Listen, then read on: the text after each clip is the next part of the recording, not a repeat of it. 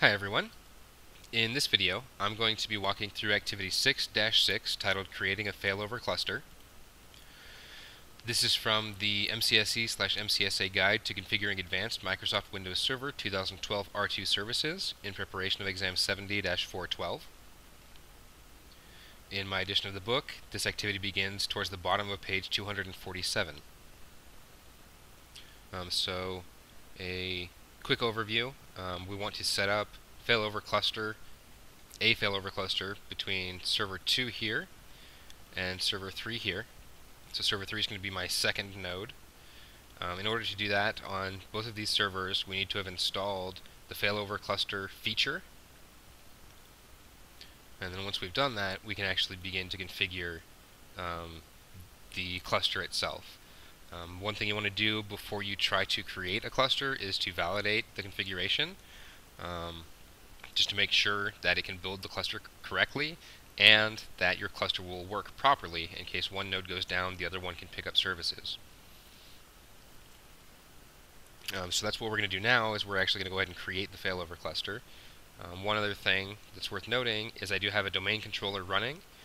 Both of my nodes are joined to the domain as member servers, but not domain controllers. Alright, so we're going to begin here, assuming you have already completed the validation step and that everything checked out well. We're going to go ahead and create the cluster.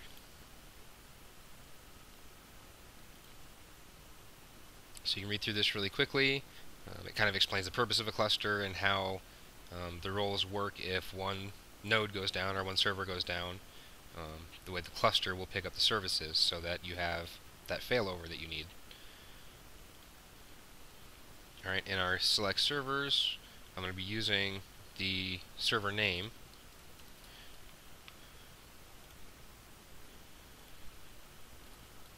for my two nodes.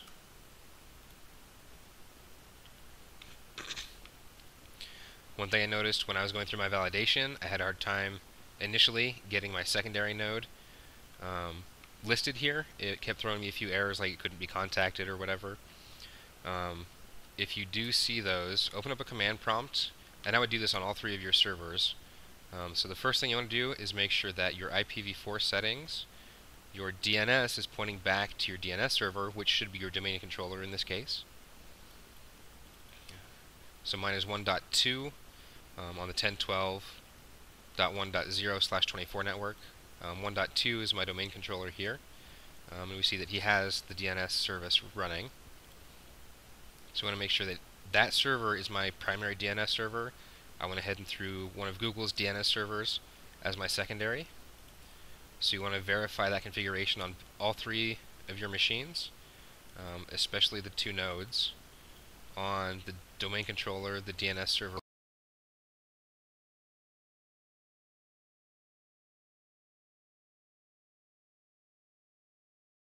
accomplished pretty much the same goal. Going out to the secondary. So once you verify,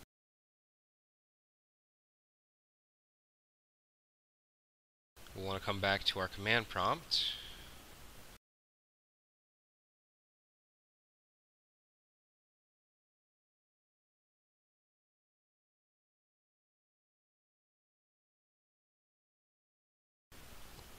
And we want to flush the DNS cache. So we give the command ipconfig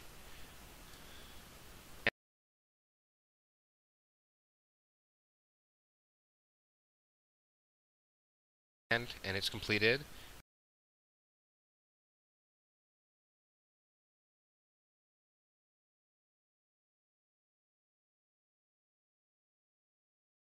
Between the two,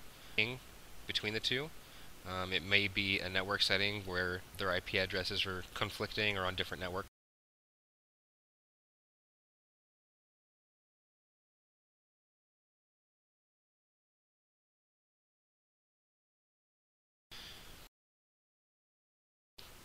Alright, so once we have both of our servers listed here, we'll hit next.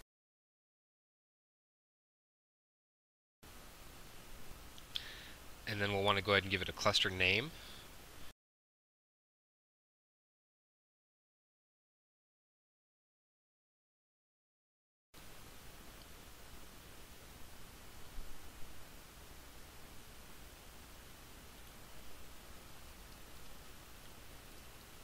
Like so.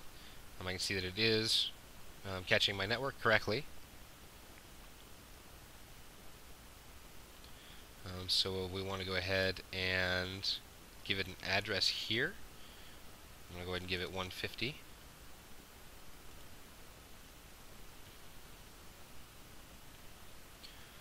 When we do this, it should, because both of these are member servers on my domain, it should automatically create the DNS entry for this cluster address. So we will go ahead and verify that once we're done. It should also create an Active Directory computer object.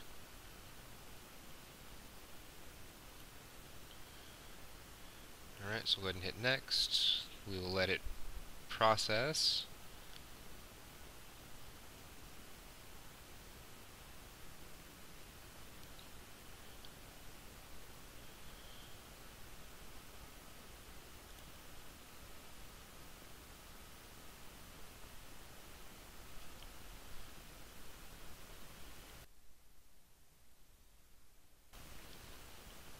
And you can kind of watch each individual step that it's running through. So right now it's actually creating the failover cluster.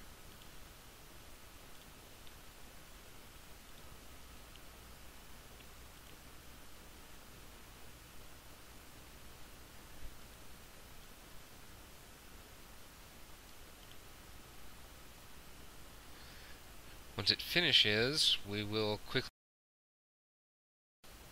in that summary, if there are any errors or warnings, you might want to hit the View Report option, just so you can get more details about whatever the error or warning is. So I'm not seeing any specific errors or anything here. So there's that View Report button if you have any errors or warnings. I'm going to go ahead and hit Finish. One thing before I do that, if it is successful, the quorum here by default is node and disk majority. So that's automatic there. We're going to go ahead and hit Finish. Next thing we want to do is to go ahead and verify and review the cluster configuration. So once it comes online here,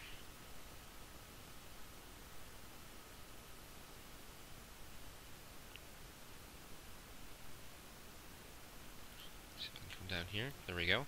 So there's my cluster using that IP address and using this storage.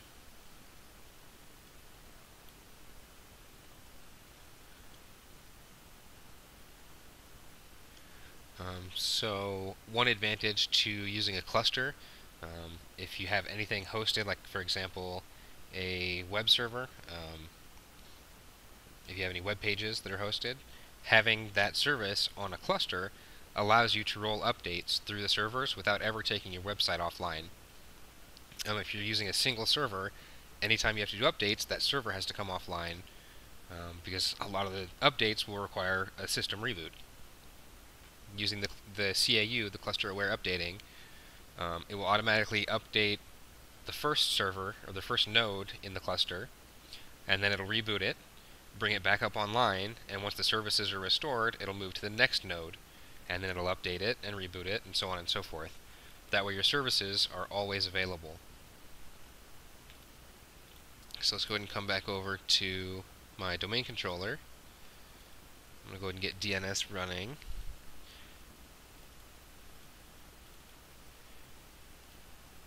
And we see that it did create that DNS entry for us automatically. If we look in Active Directory users and computers, we should also have a computer object.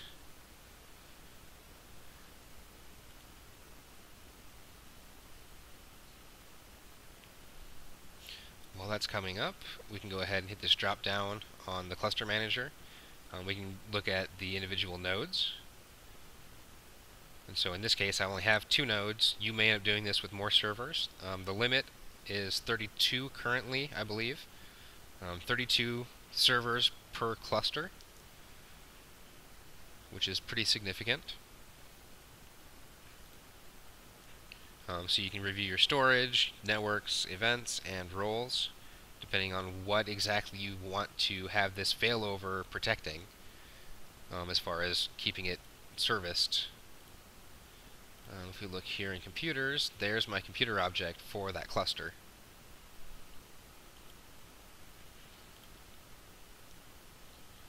Alright, so let's come take a quick look at our disks. And so we have two. We have our witness disk, and then the actual storage that's available.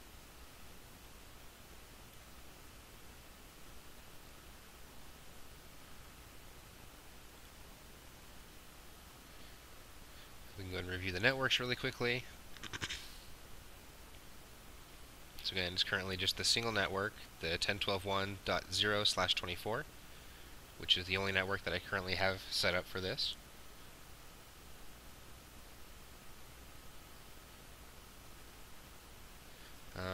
And part of this is also that I only have one network interface.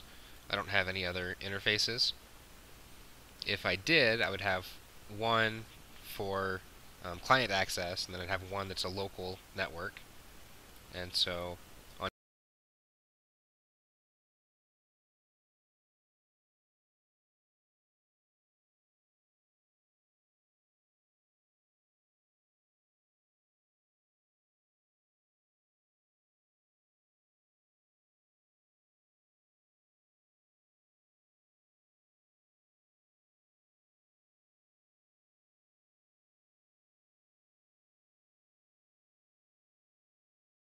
and um,